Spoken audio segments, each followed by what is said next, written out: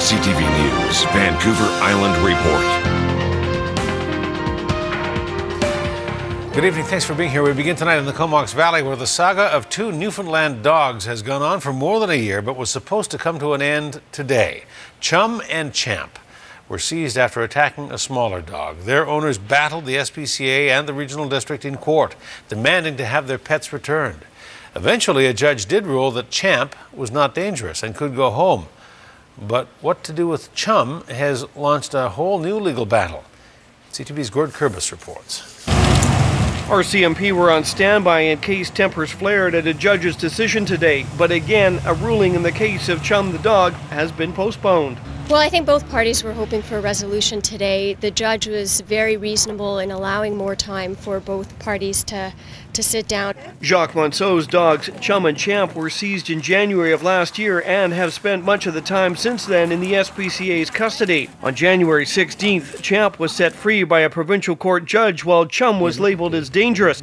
The judge gave lawyers 30 days to work out a deal on where she should live. The regional district believes she should be located with an anonymous couple on a 5-acre rural waterfront location partway between the Comox Valley and Nanaimo. We've offered it before. We think it's a really good option. It would offer Chum a nice life, and we're hopeful that that would be accepted. But Monceau's lawyer says her client can't accept those terms. There's no way, without any details about where Chum would be released, who this property owner is, their ability to care for Chum, not just any dog, but we're dealing with a 7 to 8-year-old Newfoundlander who has serious medical conditions.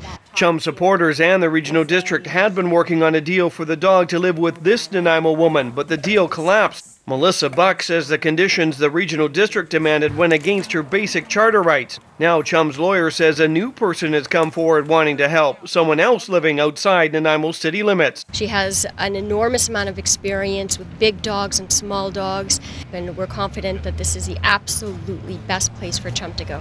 But Troy D'Souza, the lawyer working on behalf of the regional district, says his client is rejecting that proposal. D'Souza made his appearance in the court by telephone. As the two sides argue, Chum remains at the SPCA, her health worsening. We're hoping, even though the judge has given us 30 days to set a date to appear back before him, we're hoping that we could find a date in the very near future. In today's proceedings, the judge made it clear, regardless of where Chum ends up, the two dogs cannot live together. Failing reaching a deal, the judge still has another option he can go with, and that's to have the dog destroyed. Gord Kurbis, CTV News, Courtenay.